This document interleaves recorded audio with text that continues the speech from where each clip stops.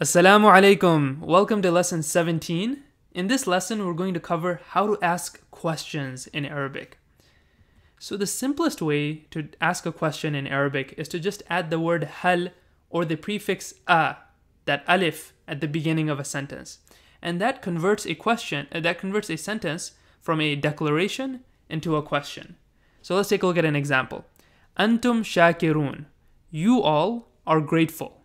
Antum, you all. Shakirun is the plural of shakir, so it means grateful people. So you all are grateful.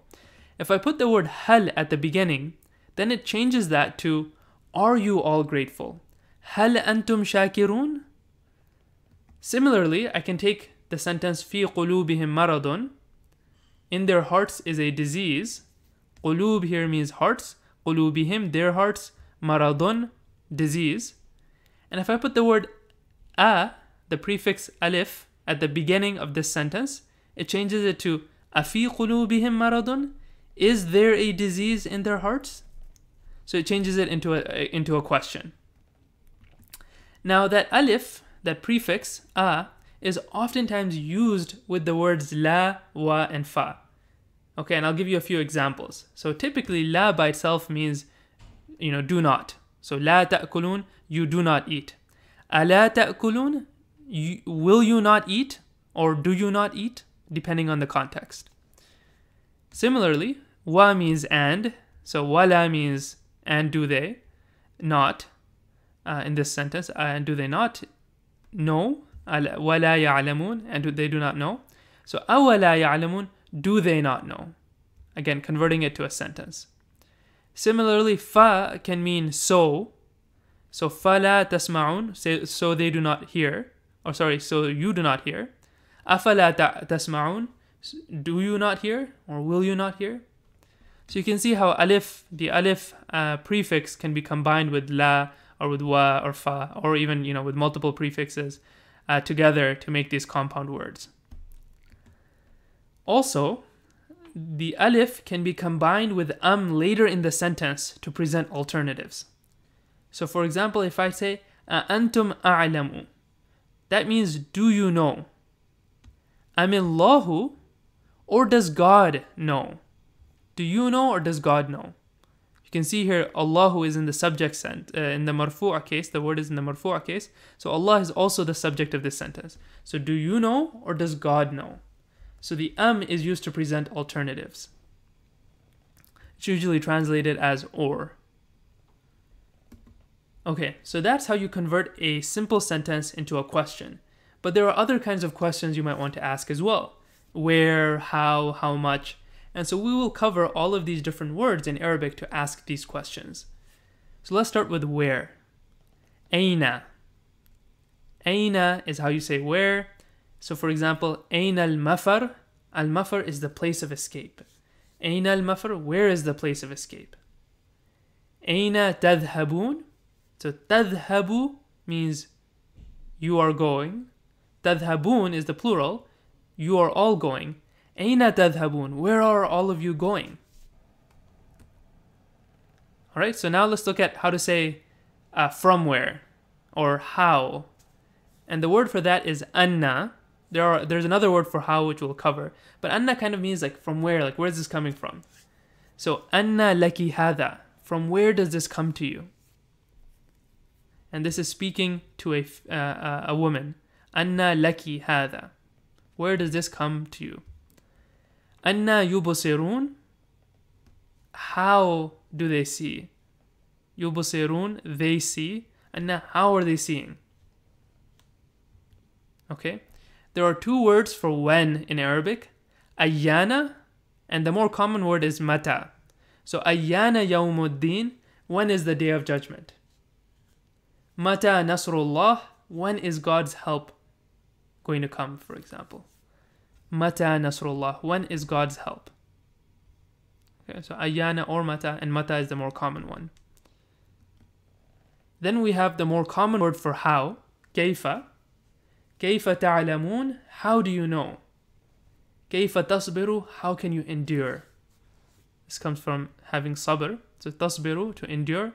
Ta'lamun, to know. And again, this is being spoken to a group of people. this is being spoken to a singular person. Okay, so the word for how is kayfa. And then we have the word for what. So we have looked at the word ma before, and we've seen two uses of the word ma. This is the third use of the word ma, and it means to ask what. So ma ashabu shimal, what are the companions of the left? So ashabu shimali is a possessive construction, the companions or the people of the left. Ma ashabu, what are the people of the left? So you just put ma at the beginning. Mal qari'ah, al qari'ah means the calamity. Mal qari'ah, what is the calamity? And this construction is often used in the Quran as ma adraka, what will explain to you. So, for example, ma adraka yawmuddin, what will explain to you the day of judgment. Okay. And then we also have an alternative of ma, which is madha. So ma can mean these different things that we've covered in the previous lesson as well. But madha always just has this interrogative meaning of turning something into a question. Madha yunfiqun, what do they spend? Yunfiqun, they spend. What do they spend? Madha ta'murun, what do you order? Amara means to order. Ta'murun, you order. Madha ta'murun, what do you order? Then we have why, lima, and again you have limada, which is also means why as well. But let's start with the simpler one, lima. Lima talbisuna al-haqqa bil-batil, why do you mix the truth with falsehood? Lima takfuruna bi-ayatillah, why do you not believe? Why do you disbelieve in the ayat, in the signs of God? Ayat has a kasra because it's after B. Allah has a kasra because it's in this possessive construction. Then we have kam, which means how many or how long. Kam labitha, how long did you stay? How long did you linger? Speaking to a singular person. Then we have ayyu. So ayyu is very common. It means which or what thing. So ayyu shay'in, which thing. And the word after ayyu is usually in the majroor case. So it almost acts like a possession. So ayyu shay'in, which thing. Ayyul fariqaini, which of the two parties. So this is a good example to practice our dual case. Fariqaini is two parties in the majroor case. Remember, if it was in the marfu'a case, it would be fariqani. But this is in the majroor case, so it's fariqaini. Which of the two parties? Ayyi suratin, so surah means form or picture. Fi ayyi suratin, in which form? So this is an example of ayyi coming after fi, so it also changes its ending to be ayyi. This is one of those rare interrogative words, those rare question words that can actually change its form. The other ones don't really. So kam is always kam, lima is lima, and so on. But ayyu can actually change its form. Ayyu ayatillahi, which of God's signs? Okay, so we've seen a lot of examples, so I won't give you more exercises. You can just practice the ones that we saw in the previous lessons. But I have given you some more exercises that you can try on your own. So try translating these verses into English using the appropriate interrogative word. I will just mention one thing, which is the interrogative word almost always appears at the beginning of a sentence. So if you see this at the beginning of a sentence, you immediately know that the rest of the verse, the rest of the sentence is going to be a question and not a declaration. All right, Jazakallah khair. Thank you for listening. Just one quick reminder, which is if you want to improve your vocabulary, if you can translate the grammar, but you don't really know what some of these words mean, if you want to improve your vocabulary, I've linked in the comments below a Chrome extension that you can download that shows you a new Arabic word every time you open up a new tab. So try that out, and inshallah you'll see your vocabulary improve at the same way that your grammar is improving as well.